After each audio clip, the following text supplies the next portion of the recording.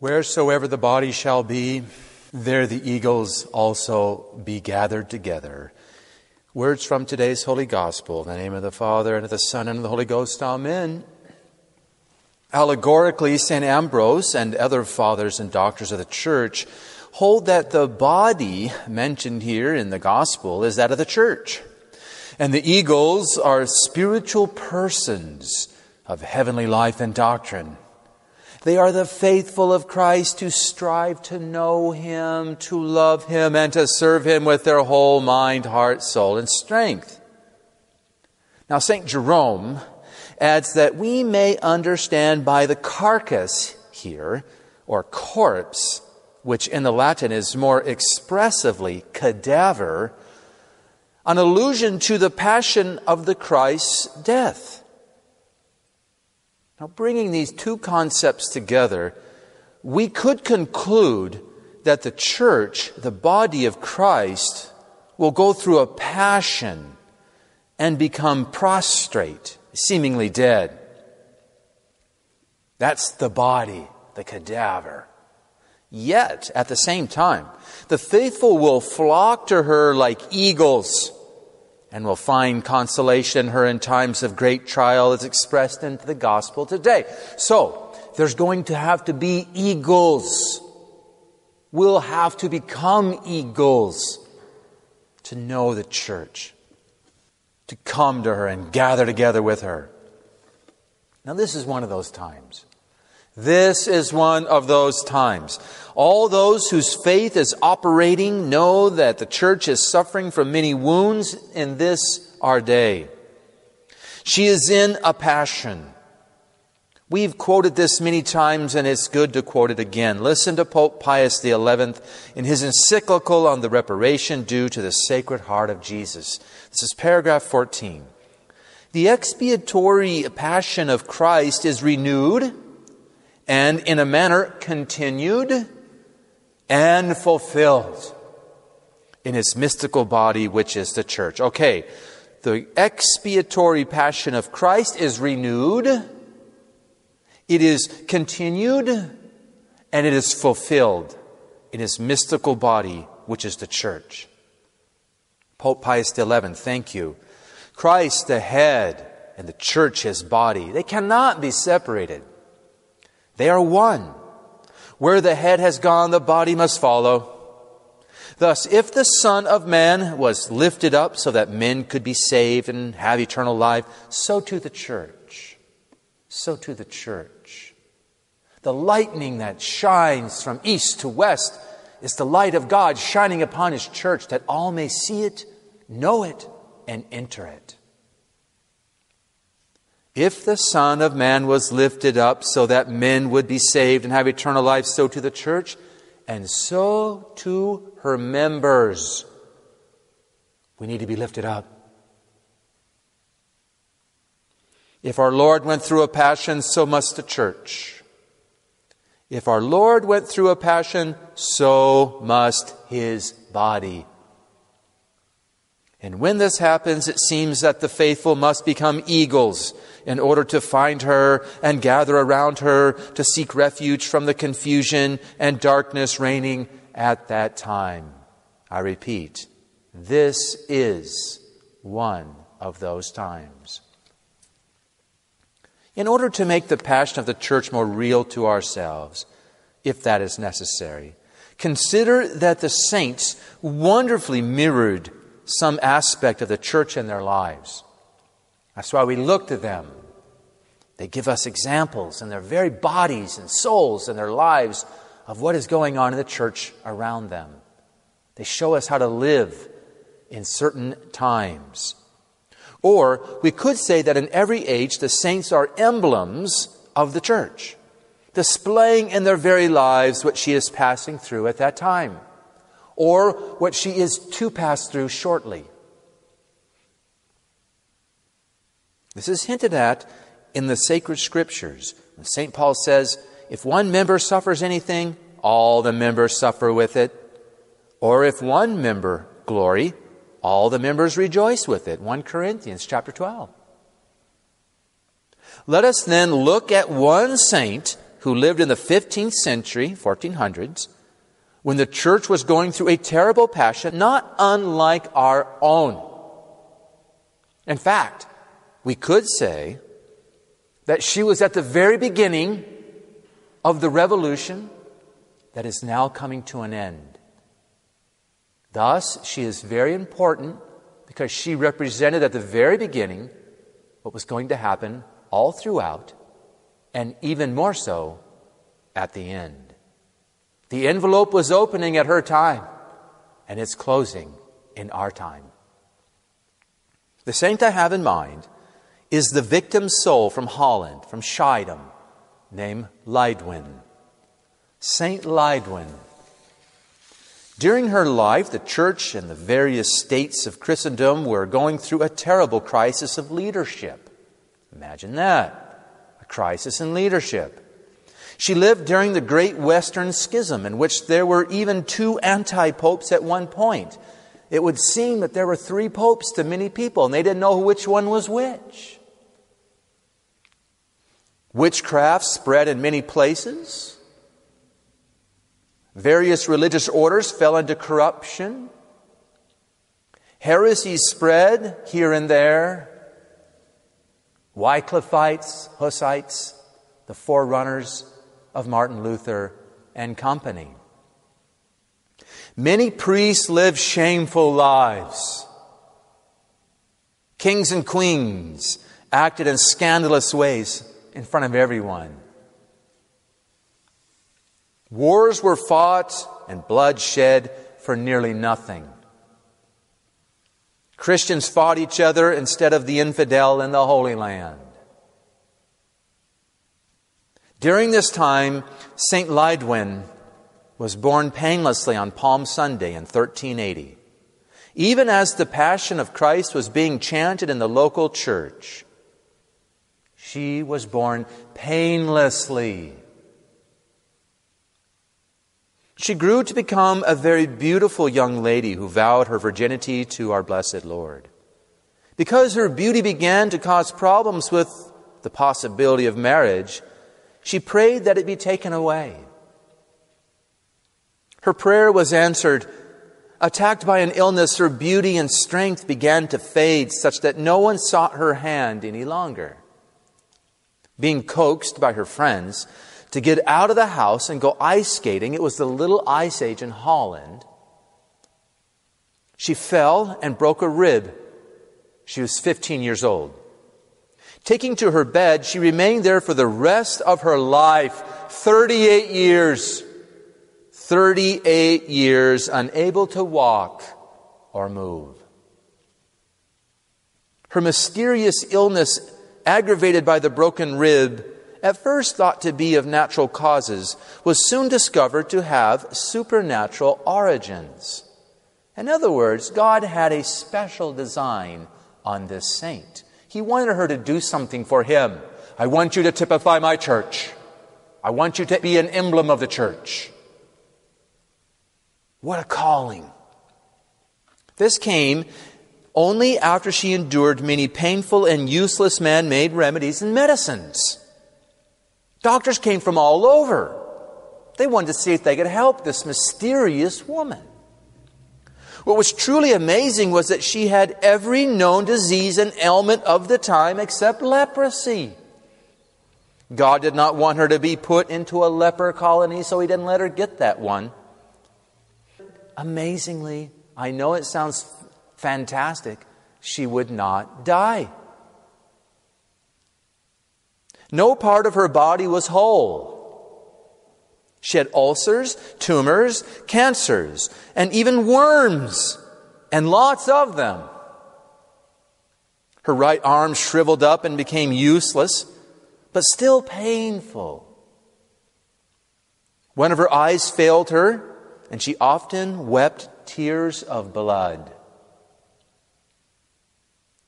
She would easily fall to pieces, literally, and therefore had to be wound up in a sheet when moved, lest she fall apart. And think of it, she could not die. What is more, she could not eat food nor sleep. In 38 years, she only slept about 3 nights' worth and ate about 3 meals. She could only eat the Eucharist. Now, does this sound incredible? Fantastic?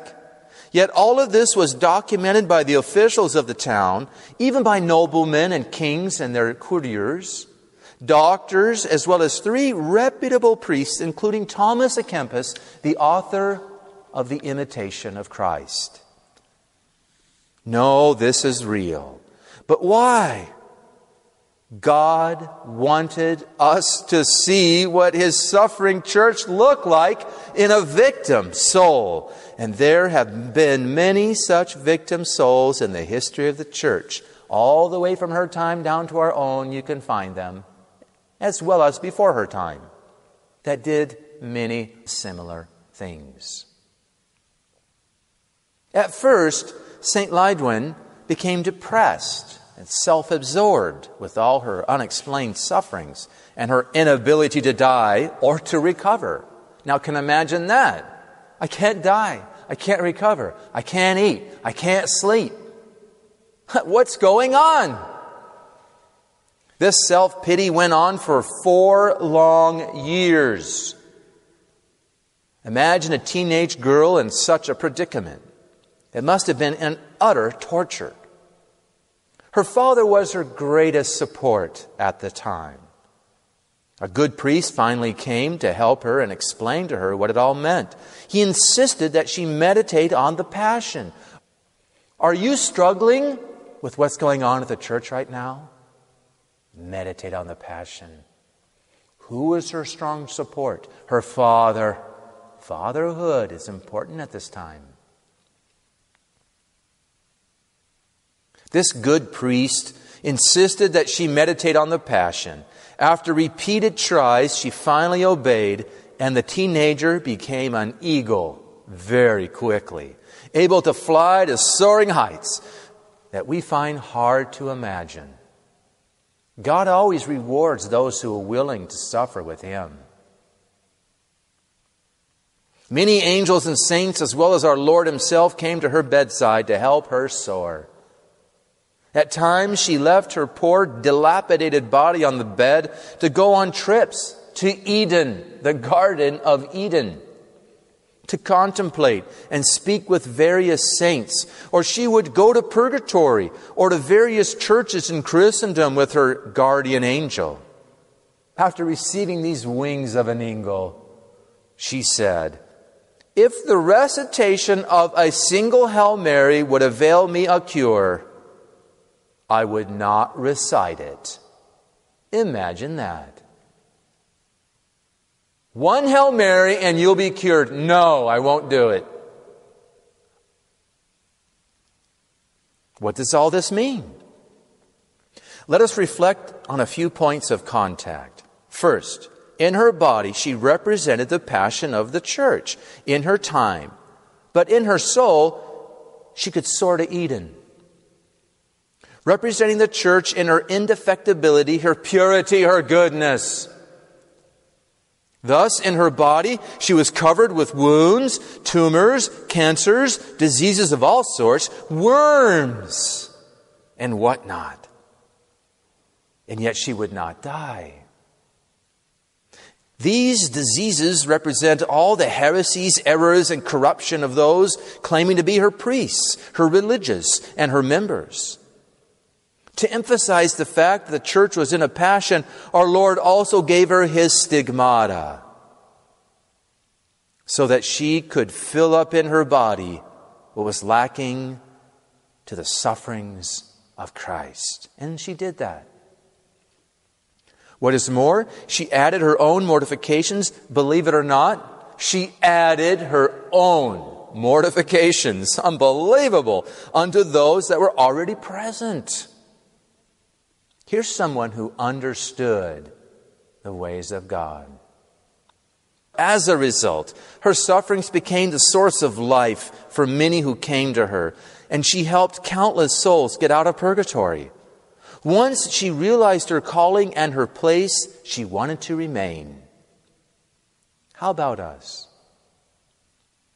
How many of us seem to regret having to be alive at this time? Why me? Why couldn't I live during a more peaceful time? Is this not so because we have failed or hurt the church in some way? Is that not why we're thinking like that? How selfish we are. How unwilling to help the church in her passion. Saint Lydwine, pray for us. Help us meditate upon the passion. Saint Lydwine was virginal and pure. What is more, even though she was rotting in her body, she emitted a most fragrant odor. By some accounts, she is the most fragrant of all the saints. Some said they could even taste the spicy fragrance emanating from her holy body. Her fragrance was so powerful that just smelling it moved many sinners to repentance. It stirred their conscience. Her voice was also sweet and kind. She was patient with all her visitors, even when they attacked her. And attack her they did. Some spread nasty rumors about her. Imagine that. Others belittled her to her face and even attacked her physically, causing her yet more wounds. So we see in this saint that even if the church looks as if she is prostrate upon her deathbed, a cadaver, being attacked and belittled by the press and the world, she is very much alive and well, and waiting for her time of resurrection like a butterfly coming forth from its cocoon. She cannot die, even when attacked by every kind of disease, ailment, or worms. When the saint did die, her body returned to her former beauty, with no signs of age or any of the nasty elements her poor body suffered those 38 years.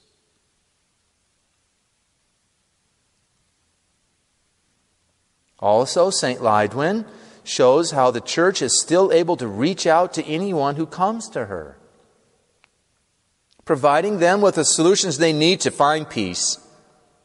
St. Lydwine saved some from suicide. She helped many save their marriages, even when all appeared totally lost. She saved the town from attacks and various disasters. When hypocrites and liars came to her, she exposed them. She received very little support from the priests and even much persecution. Even though she could only eat the Eucharist, it's all she could hold down. Imagine, they rarely communicated her. They neglected her. She had to wait 4 years for God to send her faithful priest that eventually guided her to become an eagle. God always works through His priests. He always works through His priests. So we must not tear down the priesthood due to the failures of some priests. Various priests and prelates are very much hurting the church. Yes, that is true. But we must not despair or despise them. This is a very important lesson given to us by St. Lydwine. She never attacked them nor disparaged them. In fact, when she found them in purgatory, the very ones that were hurting her on earth, she did everything she could to get them out of there. She never said, "You deserve that." At times, various saints and angels visited her to urge her to pray and to suffer for some poor sinner. This is amazing. Little saint in Holland. Once, even the 4 great Western doctors of the church, St. Gregory, St. Augustine, St. Jerome, and St. Ambrose, came to her bedside in order to save a sinner who had an unconfessed sin. The saints do care. The church is served by her saints. Heaven is aware the church is one. We are loved. From this wonderful saint, we can learn many lessons about the church when she is in a passion. She shows us the path to becoming an eagle. We too must meditate on the passion to avoid becoming self-absorbed or feeling sorry for ourselves or even angry that this is happening to me in my days. She shows us to love our station in life and to realize it is rather a privilege to live in such a time as this, to be at the foot of the cross when Christ is lifted up in His church, and to be lifted up with Him in some way or other. She shows us that we must rely on the priesthood, come what may. This is a priestly universe. There is no other path. God let her fall nearly into despair until He finally sent her a good priest. Such are the days of a passion. She shows us that our Lord begins by making His followers suffer and explains Himself afterward, not before. I want you to live by faith. I'm not going to tell you ahead of time. You're going to do it out of faith. I'll tell you later. And on the last day, it'll all make sense. Trust. Live by faith. Such are the days of a passion. She shows us that our Lord begins by making His followers suffer. Think of Job. God made him suffer first. Then He explained to a certain degree, but never gave him all the reasons. The great thing then is to submit to God first and claim the rewards afterward. How many today seek out easy solutions? They want to know everything. They want to know solutions, these easy solutions which are all wrong. One can easily think of the Sedevacantists. They want the quick answer. And there may not be one until the end. What we need today are more saints that are willing to suffer with the church and to fill up what is lacking in their own bodies, so that more souls will be saved. Only generous saints, eagles like these, can preserve us from the cataclysms to come. Wheresoever the body shall be, there shall the eagles also be gathered together. In the name of the Father, and of the Son, and of the Holy Ghost. Amen.